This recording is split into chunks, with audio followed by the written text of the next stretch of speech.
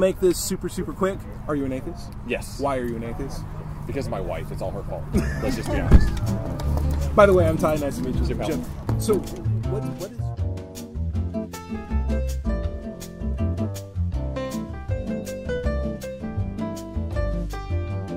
By the way, I'm Ty. Nice to meet you, Jim. So, what is your actual capacity in the American Atheists? I am the national field organizer with American Atheists, and I co-founded the local Tri-State Free Thinkers here. Okay.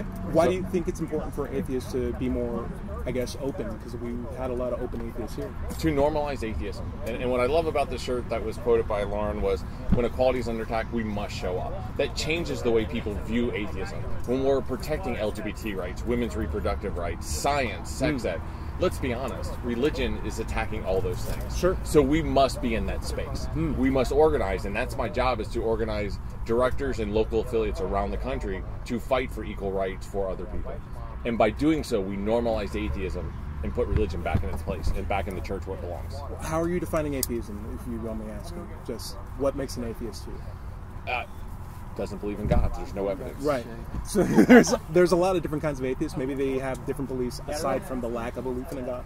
Yes. Are those all represented in like the American Atheists or like in other groups? Like, do you see equal representation of a variety of different ideas, or does it tend to be a very specific section of well, you can spectrum? Stereotype, like, here's the majority of us. Like, well, a They're all majority of Marvel atheists fans. are, yeah, they like Marvel. Like they should.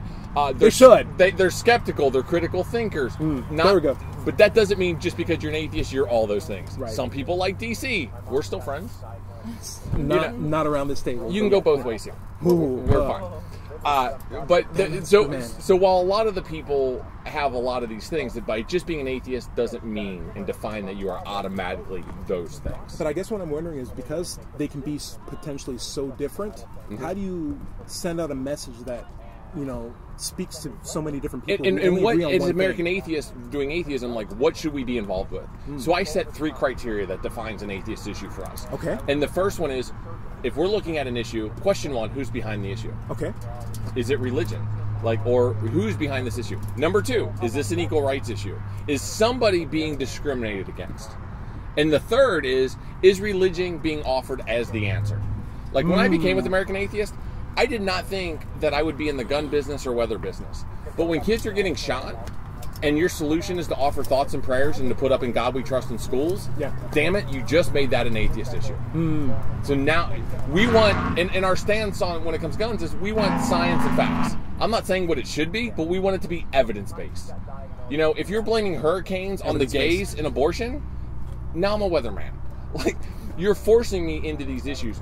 But that defines, and like I already said before, like on Planned Parenthood, women's reproductive rights, abortion, it's religion attacking that. If you took religion out of that argument, let's be honest, we're not having a reproductive rights issue or a sex ed. While there's a few... Can I throw something at you? Yes. There are atheistic religions, am I right by that? Like, there are religions that don't have a centralized God figure that they believe, right?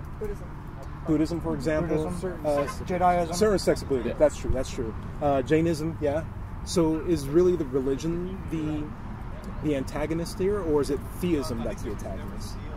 People use religion as their excuse to discriminate against people and to do their agenda.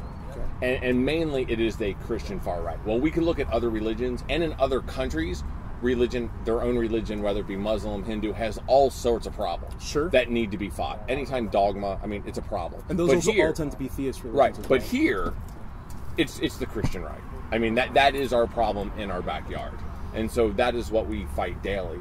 And by doing that criteria that I set out, it makes it very clear on what issues and what space we should be in and what we shouldn't. The other thing is, there's a lot of intersectionality when it comes to transgender rights, when it comes to racial issues. We're fighting the same fight. A lot of times we're fighting the same people.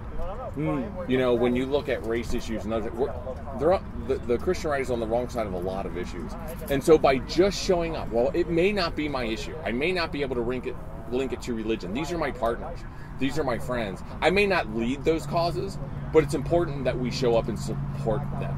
Are you open to religious people joining the effort and supporting atheists? If we agree on an issue, absolutely. Okay. Like, I trained a pastor how to do comprehensive sex ed in the local public school. Okay. Absolutely. I marched with a nun on the Capitol to eliminate the death penalty. If we agree on an issue, I will put all of our differences aside and focus on that issue. Okay. If you want to argue with me about another issue, I'm happy to do that the next day. Even like semantics or anything. Semantics. Like Do you want to talk about God, hell? You might be on the opposite end of protest signs on abortion. But if you agree with me on the death penalty, and today's death penalty day, I'm going to go hand in hand with you that day.